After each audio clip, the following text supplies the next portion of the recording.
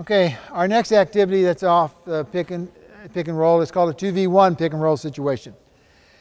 In this situation, we have the ball here on the point, and we have somebody in the wing. Hongmin, you'll be on the wing with a defender. Okay, defender is in their triangle position.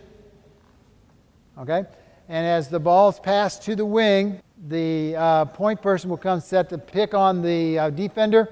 And as the teammate dribbles off, he rolls to the basket for a pass. We'll do this as cold defense. Ready? Go.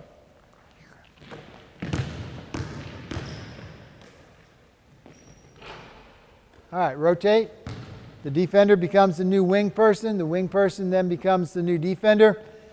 And the wing person then becomes the point person.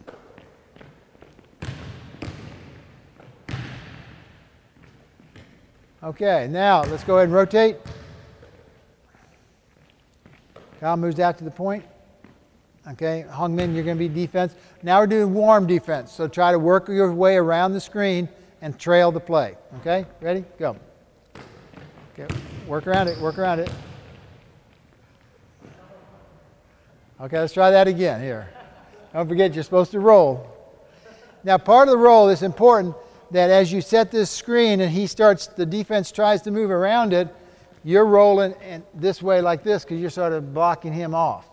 So that's an important thing, that to set that screen and then do that reverse pivot so you're open for the shot.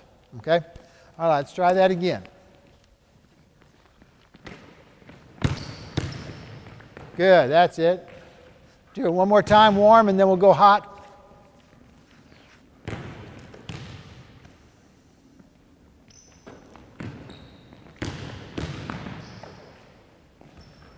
Wade, you want to try to set that screen a little bit longer because you barely touched and then went. So you got to make sure you block him before he goes. Okay, now we'll go to hot defense.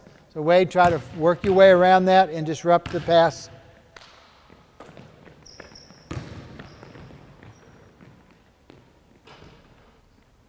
Remember, you're trying to get to your man. You're trying to get to your player. Okay, defense, get around that screen and go back to your man, and you're leaving the screen, that person wide open.